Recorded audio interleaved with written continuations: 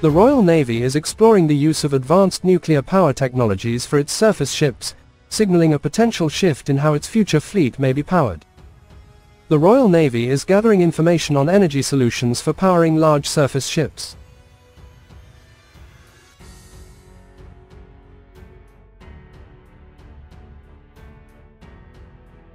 For decades, many navies around the world have utilized nuclear power for their warships, with submarines being the most notable vessels to adopt this technology. The US Navy, for instance, operates several nuclear-powered aircraft carriers, including the Nimitz and Gerald R. Ford-class vessels. France's Charles de Gaulle aircraft carrier, introduced in 2001, also relies on nuclear propulsion for its operations. These ships, thanks to their nuclear propulsion, can operate for extended durations without refueling. On the other hand, the UK's nuclear propulsion has so far been confined to its submarine fleet. The Royal Navy's Vanguard-class submarines, responsible for the UK's nuclear deterrent, and the Astute-class attack submarines are all powered by nuclear energy. The Royal Navy's two most expensive surface ships, the HMS Queen Elizabeth and HMS Prince of Wales, commissioned in 2017, run on conventional gas and diesel engines. The Ministry of Defence's recent request for information or RFI regarding the potential for nuclear-powered surface ships has been viewed by some experts as a strategic step forward. The Royal Navy is exploring the use of advanced nuclear power technologies for its surface ships, signaling a potential shift in how its future fleet may be powered. The Ministry of Defense has issued a request for information RFI, inviting industry leaders to provide insights into the feasibility of integrating Generation 4 nuclear reactors into naval vessels. Although the request for information RFI, which has a deadline of October 8, is not a formal tender, it underscores the Royal Navy's growing interest in nuclear technologies, particularly their application to large surface ships. Generation 4 nuclear reactors, known for their improved safety, efficiency, and sustainability, are at the forefront of this exploration. The Ministry of Defense is keen on understanding how these reactors, including smaller modular designs like Small Modular Reactors SMRs, can be adapted for naval use. The request for information RFI outlines the Royal Navy's need for detailed technical information, stating, "The Royal Navy is seeking information regarding integrating Generation 4 nuclear technologies for surface ship employment. Exploring scopes for alternative energy paradigms, the Royal Navy is gathering information on energy solutions for powering large surface ships."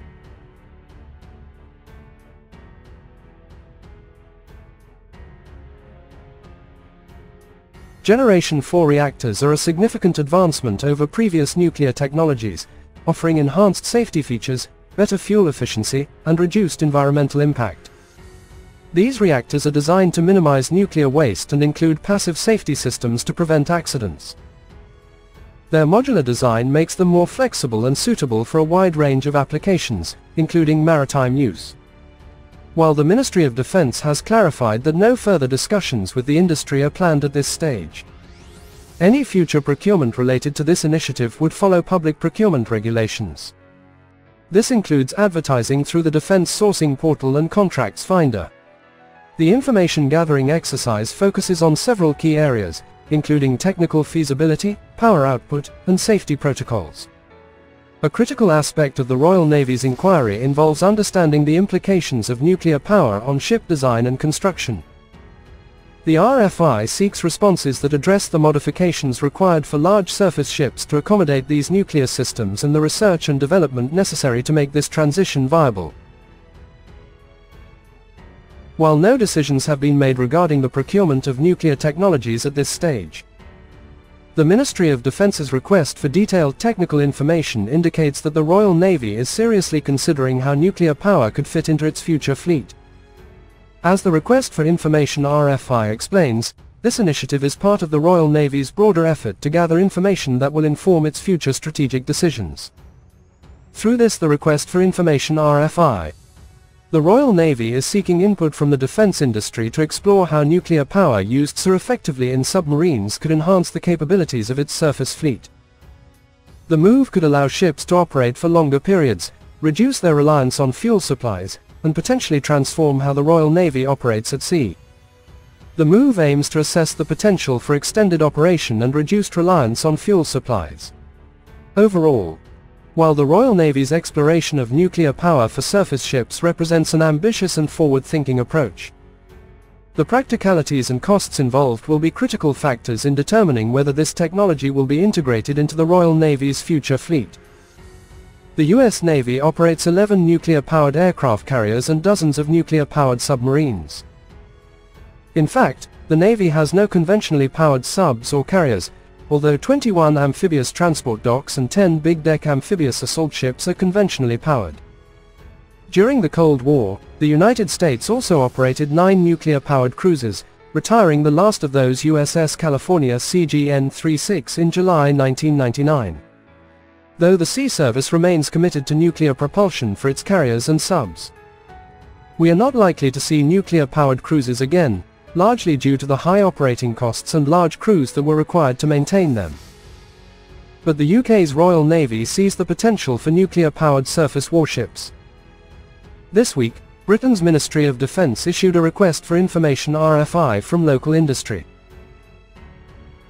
The request for information called for detailed technical information. The Royal Navy is seeking information regarding integrating Generation 4 nuclear technologies for surface ship employment.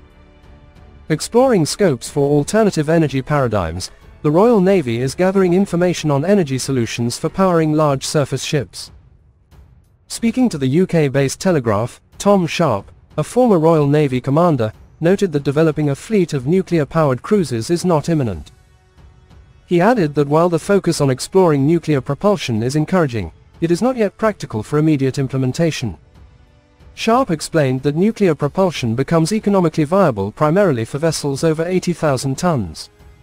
However, Sharp suggested that advancements in Generation 4 reactor technology, which promises smaller, safer, and more efficient designs, could potentially alter the thresholds for when nuclear power becomes practical.